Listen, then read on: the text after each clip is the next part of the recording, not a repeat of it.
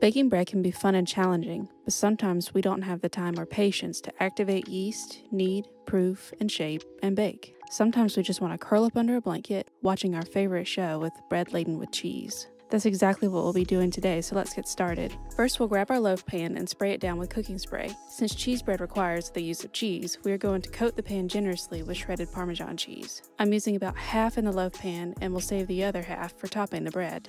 This recipe is super simple.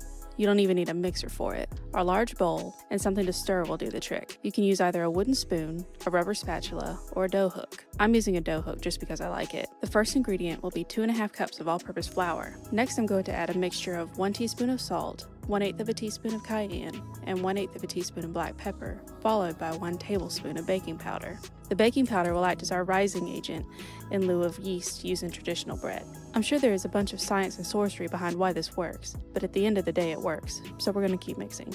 Mix the dry ingredients together with your weapon of choice, then we can add our remaining ingredients. Toss in 4 ounces of cubed extra sharp cheddar cheese and then coat them in flour. This keeps them from sinking to the bottom of the pan.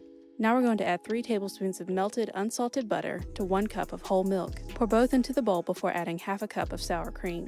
Lightly bust up 1 egg and add to the mixture. We want it just combined and not overworked too much.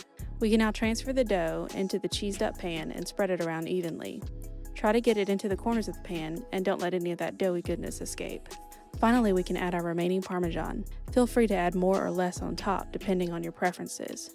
In the famous words that won my husband's heart, there's no such thing as too much cheese. Now that we've properly cheese coated the dough, the loaf is going into a 350-degree oven for 45 to 50 minutes.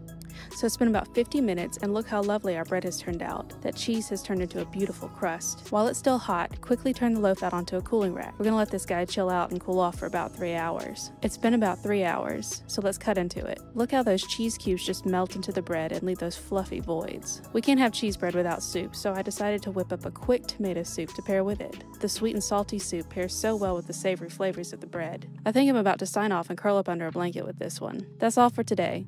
I hope you'll try this one, because it's super simple and forgiving for a budding bread baker. Reach out to me in the comments below if you have any issues along the way.